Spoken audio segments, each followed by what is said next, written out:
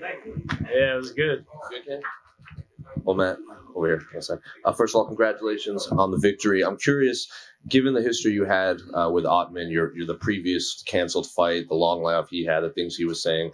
How big of a win is this compared to the rest of your career? It was awesome. We did 2 full camps for him. I was 100% prepared for him, and I was always a little nervous that he wasn't going to show up or something was going to happen. But he made it to the cage, and we threw down, and I got it done. The commentators, especially Joe Rogan, said that Ottman just seemed off, like maybe the long layoff impacted him because his timing seemed off, his spacing seemed off. Did he seem any sort of awkward or anything in there? No, honestly, I think I got to rewatch the fight, but, my spacing was like, I was throwing some kicks he was getting out of the way of, but we were still really, feeling each other out, but, he closed the distance, he stepped into my wheelhouse and I caught him. I was going to ask about that. Did he just walk into that, or is that something you knew that you could take advantage of, that kind of exchange that he was going to rush forward in? I was planning on when he rushed forward like that to change levels and take him down. But, I'm a shark. I'm a lion. When I smell blood, when you step into the wheelhouse, I'm going to throw. And when I throw, I land. And when I hurt you, I finish you. What was he saying to you at the weigh-ins yesterday? Because it also looked like he grabbed your hand and forced you to shake hands with him. What was he saying? He was saying something a la. And then the walkout song, obviously Edwin Diaz. Explain the decision to go with that. Yeah, he's the best closer in baseball, and I'm the best closer in the UFC, so I had to do it in New York City. Represent. Been a lifelong Mets fan, so it's a great song, and it definitely got the crowd going. So where does Jacob deGrom end up next year? Oh, he's coming back home. Right in front of you. What was kind of the game plan coming in here? I think a lot of people thought maybe if you were going to find success, it would be in your wrestling, kind of your roots. But you went out there, you brawled with the guy with great striking, and you won. So was that your intention going in there? Yeah, the whole time, all camp coaches tell me to use my head. We wanted to go in there, we wanted to wrestle him, but Twitter world wanted me to bang, so I went in there and banged.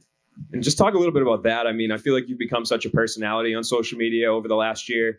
How much do you feel like that helps you as an athlete with your brand and getting people excited to see you fight?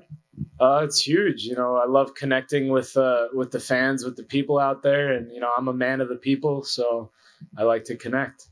Where do you think this ranks? I mean, winning at Madison Square Garden by knockout against I don't know if you want to call him a rival, but somebody you've had history with. I mean, is this the best moment of your career to date? Definitely. It's definitely the best moment. But, every next moment's the best moment. The moment before this was the best moment. Now this is the best moment. And when I knock out Paddy in London, that'll be the best moment. And that's what you want next? Yeah. Honestly, Paddy's got a tough fight. Jared Gordon is very good. But win, lose, or draw, even if Paddy goes out there and gets smoked by Jared, I want to fight Paddy in London. I was just going to say, and I know you've talked about this before, but what is it that makes you want this Paddy fight so much? Is it just the name recognition, the again, building your brand, or do you feel like there's some things that you could maybe do to him that people haven't previously? I love the atmosphere that he brings to the fight game. It's electric. He's like the way Conor McGregor is coming up. He brings such an atmosphere to the fight. It's amazing, and he's a great fighter, and I think me and him will go out there and bang and put on a great fight for the fans. Is fighting in London something on your bucket list? Oh yeah, I love fighting at home, putting on for the New York, for Long Island, but I also love traveling, and I think March in London makes a lot of sense.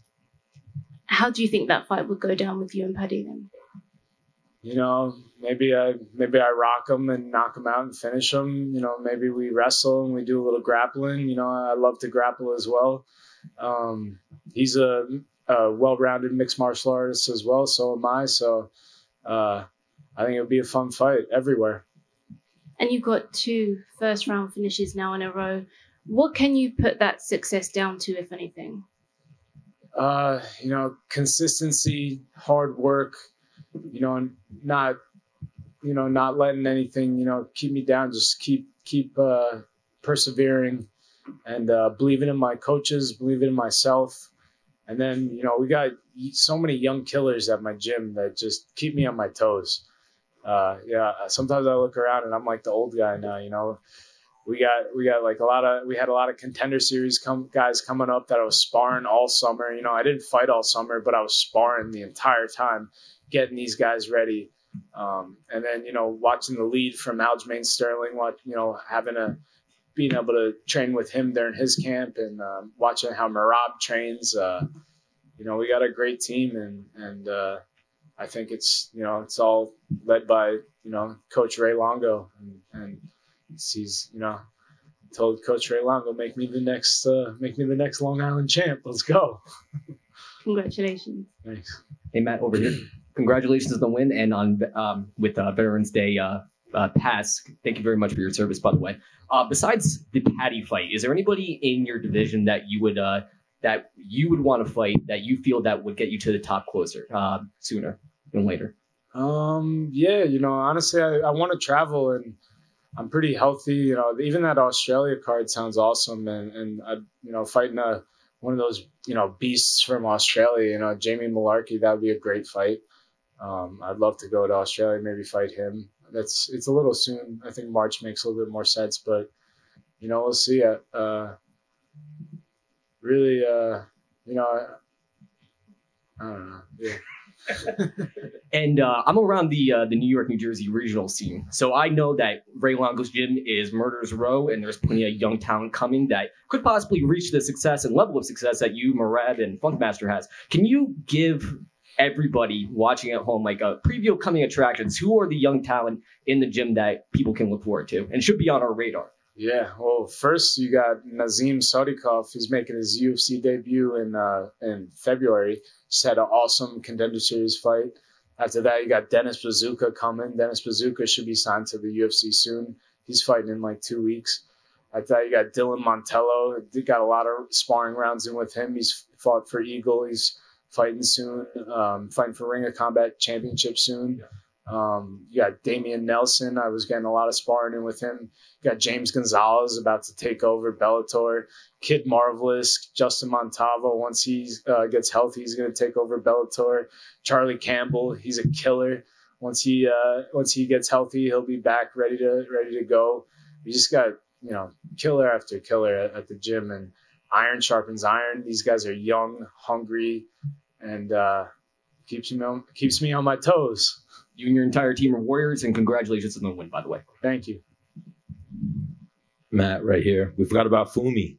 Yeah, Pumi. Well, I think Pumi actually just retired. Did he officially retire? I think he retired. Oh, wow. Pumi Nakuda, he could have been a contender at 125 or definitely a solid UFC guy. But Matt, amazing win. I got to ask you, that was a dog fight. He brought the dog out of Matt Frevola. Did he catch you? Were you rocked there? No, I wasn't rocked at all. He landed like a straight right?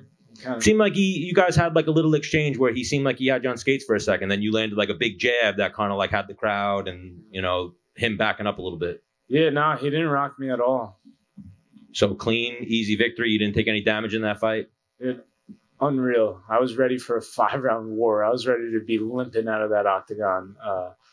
And, my hands are good. My face is still somewhat pretty. It was a blessing. So best case scenario right there. So you said March might be your next one, or what you're looking for possibly? Yeah. I can't root against Jared Gordon against Paddy. I got to go for Jared. Jared's another guy from New York, Queens. Yeah. We always got to go for I'm gonna be. It's an interesting fight. Jared's a beast. I think Jared will probably be the favorite, but we'll see. It's a tough one. Paddy's the hype train right now, but so Paddy or bust or? No. It's one fight at a time. We'll see. I'll go back. I'll talk with my team. And we'll see. Honestly, it's more about like when and where than who for me. But London would be awesome. And who else would I want to fight in London than that guy? Oh, for sure. So I've seen Big Sal, your dad, going crazy on the streets of New York City during fight week. What's Matt getting into tonight? Oh man, we'll see. I gotta go find my dad. I gotta go find my wife. I gotta go find all my team rollers out there. My brother's over here. Oh, there you go. Yeah, your brother and Billy Q and your dad almost beat up the Naked Cowboy the other day. Yeah, I saw. So maybe we gotta go get the Naked Cowboy and go knock him out. You know, who knows?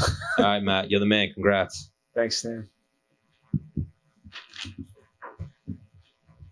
Thanks, guys.